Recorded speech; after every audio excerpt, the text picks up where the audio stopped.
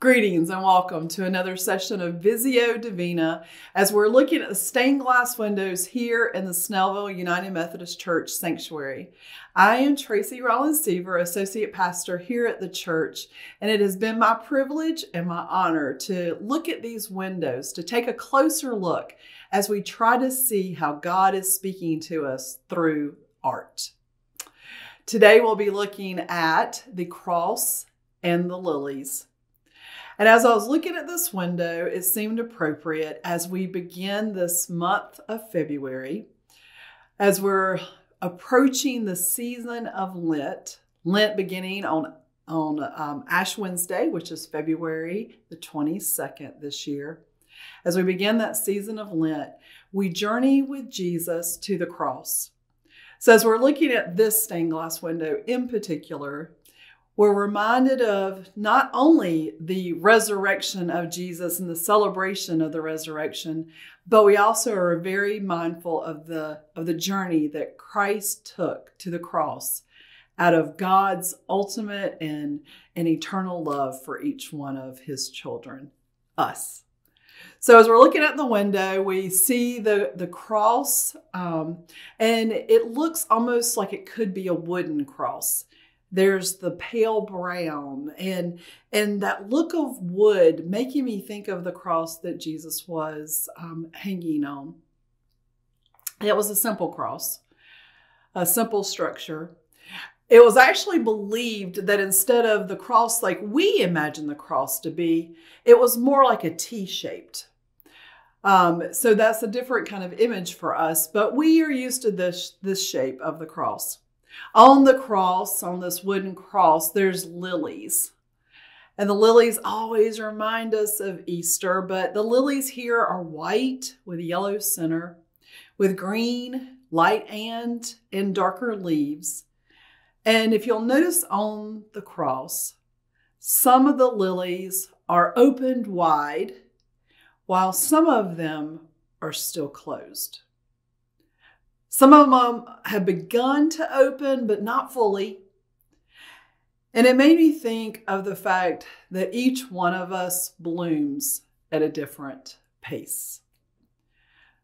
Some of us are fully in bloom with our maturity and our spiritual walk, but most of us are just barely opening, starting to opening, forming. It just made me think of our spiritual journey and how each one of us is different, but how patient our God is in the process.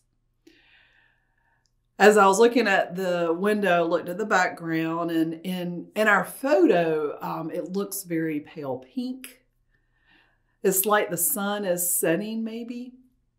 There's grays and some clear. And in the clear, as I was looking at the window in the picture, through the clearness of the window, it was as if the sun from the outside was shining through. The window, of course, reminds us of Easter, the resurrection of Jesus, our Savior. But we are also an Easter people.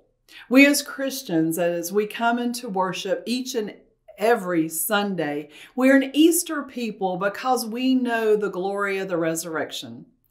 We know the fact that Jesus rose from the dead, and because of the resurrection, we have the promise and the hope of eternal life. The Son, Jesus the Son, helps to lighten up even our darkest days. The sun reminds us that each day is a day to come to begin anew, to celebrate with our journey with Christ our Savior. The lilies are always a beautiful sight here at our church sanctuary, as in many church sanctuaries. But we see those beautiful flowers on Easter Sunday, and we are reminded that the beauty that is around us is the beauty that God has provided for us. So whether you're fully in bloom, whether you're still emerging, whether your bud is there and it's just waiting for the sun to shine just right. We are all on this spiritual journey with Christ. Some of us skipping, some of us walking, some of us kind of barely taking those baby steps. Some of us making a step back, some of us going forward. But we're on this journey with Christ, and this journey that we have with him, we are not doing alone. We are meant to be together. That's part of worship. And we are meant to do life together as a people, as children of God, as a community, and as a church. The legend of the Easter lily is this. I found this on the United Methodist Church page at umc.org. It said, according to the legend of the Easter lily, it says that when Jesus was praying in the Garden of Gethsemane, the flowers were bowing their heads in grief and piety. But the proud lily would not bow its lovely white head. The next day, the lily discovered that Jesus was going to be crucified. And the flower felt so miserable about how it had acted that it bowed its head in shame.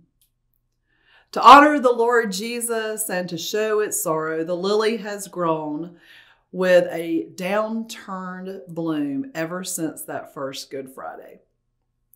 Of course, that's a legend that I found on umc.org. The legend of the Easter lily. Maybe it's to remind us that we are to come to God with a humble heart, realizing that we have to rely completely and fully on him.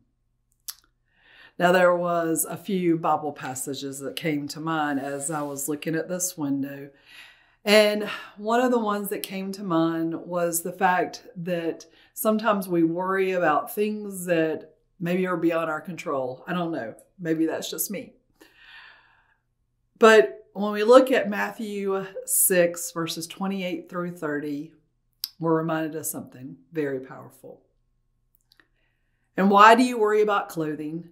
Consider the lilies of the field, how they grow, they neither toil nor spin. Yet I tell you, even Solomon in all his glory was not clothed like one of these.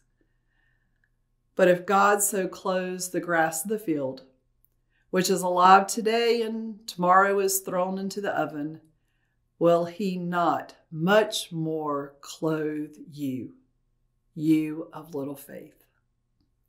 So maybe as we're looking at the Easter lilies this Easter, maybe we're reminded that God cares about us so much.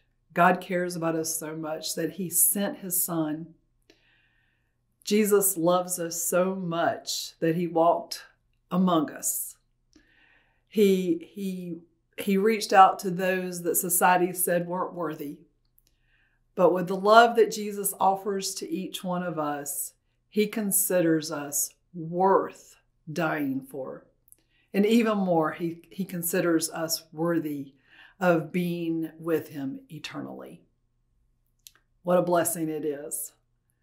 So take a closer look at this stained glass window, the cross and the lilies, and maybe you will see God through it in a whole new way. Let us pray through the window as we take a closer look at the stained glass window. Let us pray together. Dear God, we come in grateful praise. We know that you are the God who allows us to bloom, to grow in our relationship with you. You provide what we need to be nourished on this spiritual journey with you. The rain that falls from the heaven and the sun that shines in the sky, with the nourishment in the ground below us, we will grow. The beauty of the lily reminds us of eternal life and the blessing of the resurrection. As your Son, Jesus Christ, rose from the grave, you have given us the gift of life with you in your kingdom. The cross is empty. The grave could not hold you. We worship a risen Savior. Amen. I'm so glad that you joined me once again as we took a closer look at the stained glass window here in our Snellville United Methodist Church sanctuary. The beauty is amazing, and God can be seen in works of art and in the beauty of his creation. I hope you have a great day.